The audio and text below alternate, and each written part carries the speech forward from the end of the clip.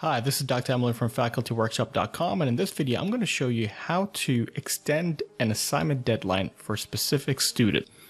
I'm logged into one of my sample courses right over here, and what I'm going to do is I'm going to scroll down to one of my assignments. So go ahead and just pick any assignment where you want to extend the deadline. I'm going to select the profile assignment, click on the assignment, click on the drop-down arrow next to the edit wheel, and select User Overrides. Click on Add User Override, and then select the student whom you want to extend the deadline for. I'm going to go ahead and select student number 3.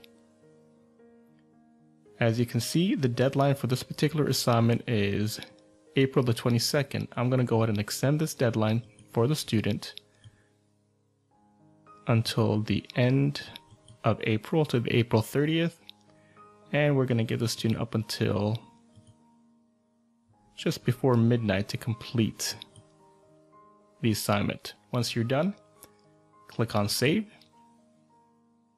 and you should see the name of the student with the new due date that is available to them.